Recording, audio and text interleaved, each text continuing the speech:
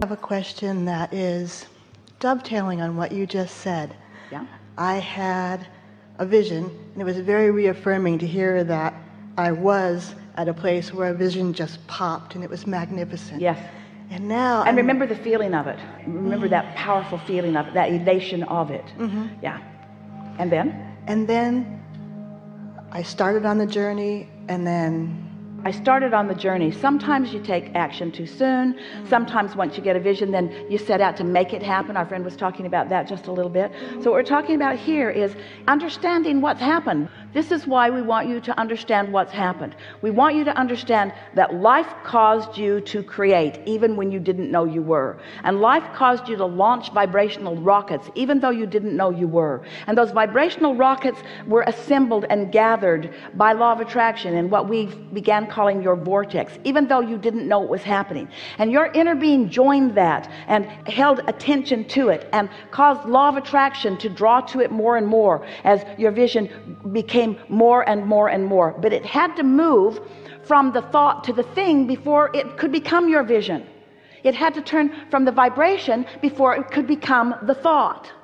So let's call the thought and the vision the same thing. So here it is, a vibration, an imperceptible, untranslatable vibration that had to cook a little bit before it became robust enough that it became big enough, that it became perceivable enough that we could even call it a thought. And once it was a thought, a vision, a thought, a vision, a thought, a desire, a thought, a vision, a desire, now it's got so much momentum going, it is going to become a reality for someone, and most likely for you, unless you think in opposition to it. And I find myself maybe and doing what that. causes you to think in opposition to it?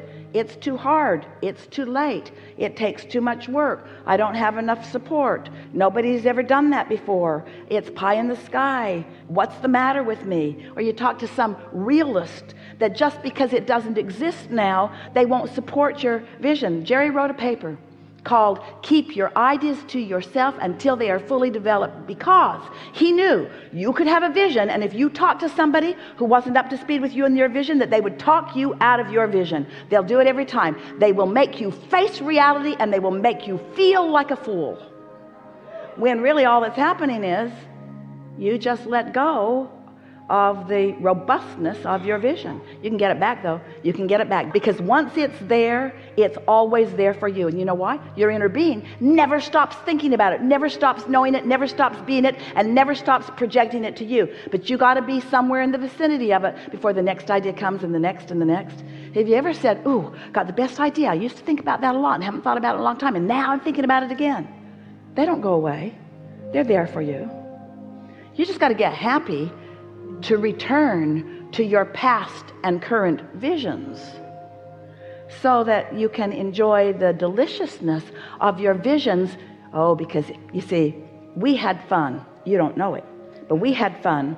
As you put the pieces in there, we had fun watching them all come together, because we could perceive them vibrationally. You couldn't, but we could.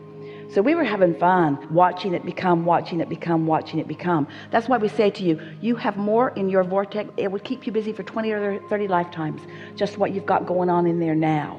But then law of attraction makes it more and more and more and more and more. And when it becomes your vision, when the idea occurs to you, when the desire is received by you, now the real fun of watching the continuing progression of it is even more. When the vibration was becoming a thought, not so fun for you, fun for us.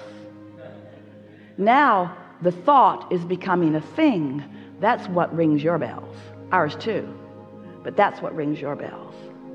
You're getting this, aren't you? I get the part where thoughts become the thing, and I have the vision, the thought. Yeah. And it's moved, and then I lose momentum. Well, that's just because you're countering it with other thoughts. That's all. There's not another force that's pushing back against your momentum. It's you diverging into another direction. In other words, you're the only one that can add resistance to your stream. You're the only one that can add the resistance. It might be in response to something that you're observing but you're the only one who is doing it, and you can tell. The other day, really recently, Esther opened her emails and she saw an email and she said, I'm not going to open that. I'm not even going to open that, because she knew when she opened it that there was going to be resistance for her to overcome.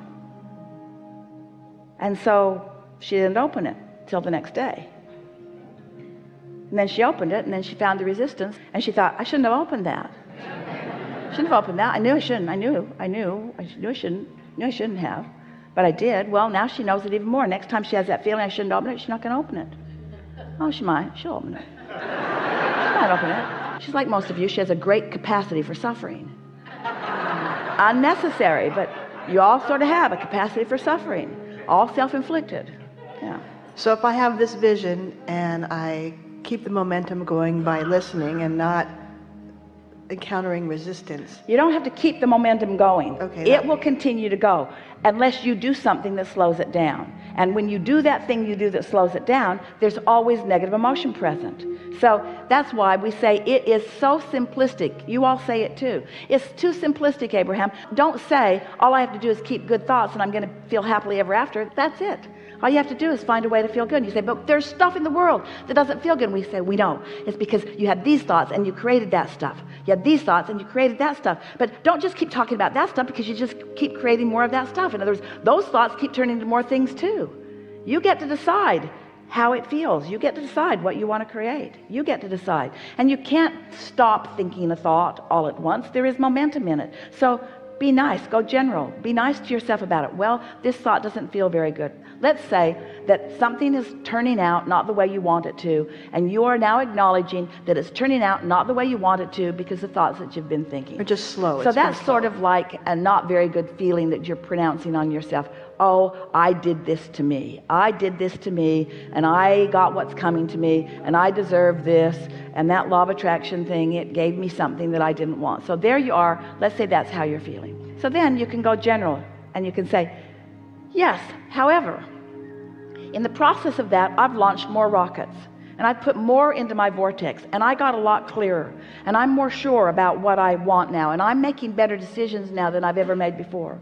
And things are getting better and better for me, and I'm doing really good at this. And I'm not meant to be the one exception to the law of attraction where I've got momentum going on something and all of a sudden I can just stop it. I can gradually allow myself to think more in the direction of what I'm wanting. I'm just going to gently lean in the direction of feeling better about more things. And for now, I'm going to stay off this subject altogether because there's too much momentum that I've got going. So I'll just do my best not to think about that.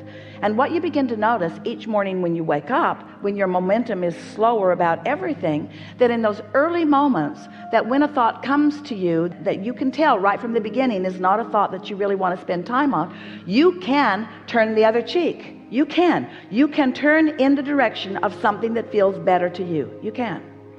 But you got to catch it early. And if you don't beat up on yourself. Just watch it play out and once again pronounce to yourself, well, I saw that coming. I felt this way and it turned to that thought and it turned to that thought and it turned to that thought and it turned to that thing. That's the most logical thing in the world. I sure like how this goes. Not one of you expects to jump off your roof and fall up. Nobody says, oh, there's a kite in the tree, I'll go get it.